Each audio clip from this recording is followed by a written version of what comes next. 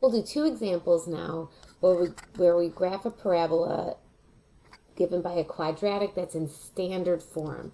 Remember, standard form looks like ax squared plus bx plus c. So, y equals that.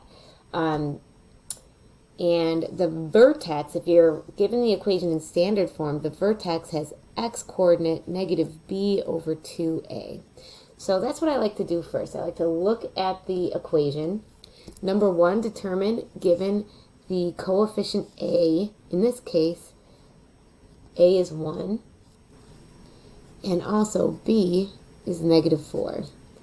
So since a is positive, the parabola opens up. So that's one thing that I know. Also, I can calculate the x-coordinate of the vertex. It'll be negative b over 2a. So that'll be negative, b is negative 4, all over 2 times a, which is 1. So negative 4 over 2, which is a positive 2.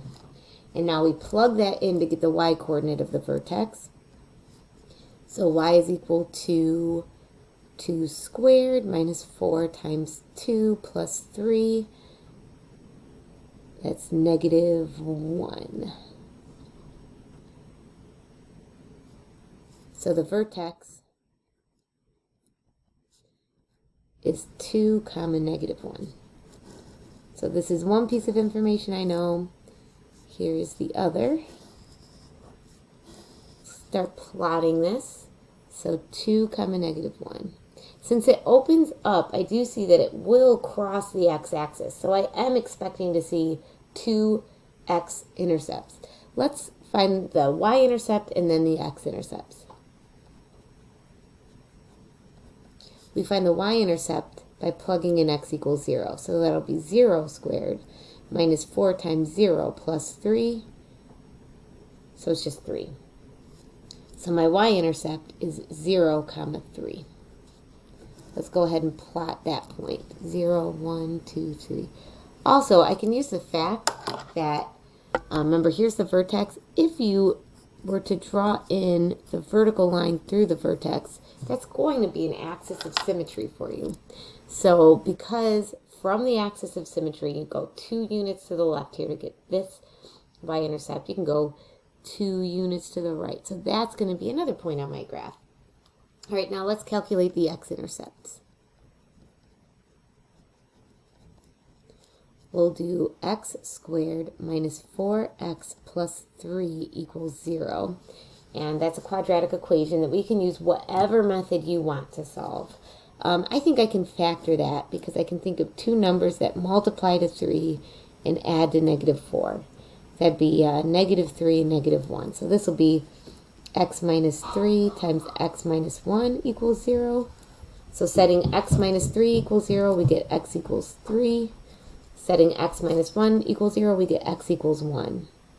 So my x-intercepts are 3, 0, and 1, 0.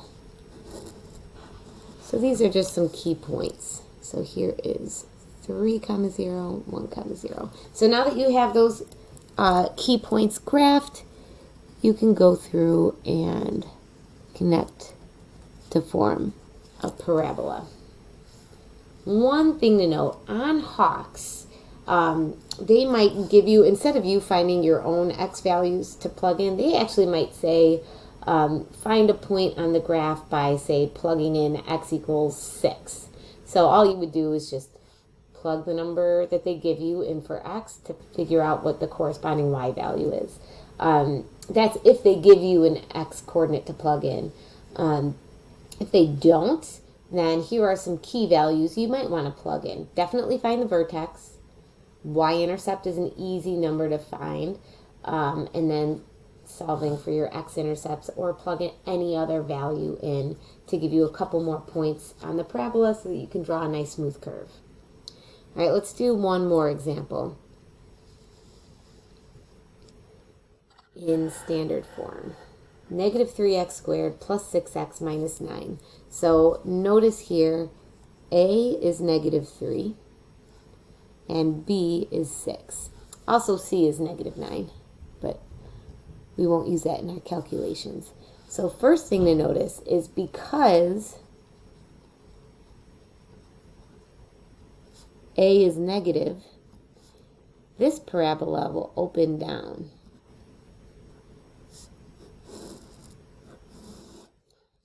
Also, we can calculate the vertex by doing negative b over 2a. So that'll be negative 6 over 2 times negative 3. So that's negative 6 over negative 6, which is a positive 1. And then we can plug that in. So negative 3 times 1 squared plus 6 times 1 minus 9. That'll be a negative 6. So my vertex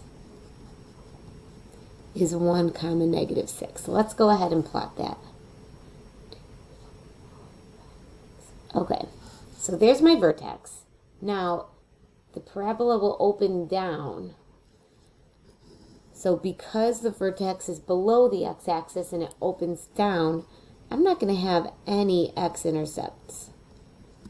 So I might as well not even solve for them, because if I tried to, what I would end up with is 2 complex numbers that I'm not going to be able to plot on this graph. So I'm not even going to bother with the x-intercepts. But I can find my y-intercept by plugging in 0. Y equals negative 3 times 0 squared plus 6 times 0 minus 9. So my y-intercept is 0, negative 9. Let's go ahead and plot that. 1, 2, 3, 4, 5, 6, 7, 8, 9. So there it is. And I can also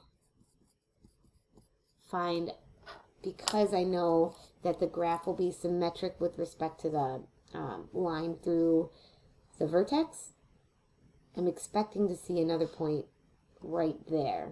Let's just double check that. If I were to plug in, what is this x-coordinate, 2?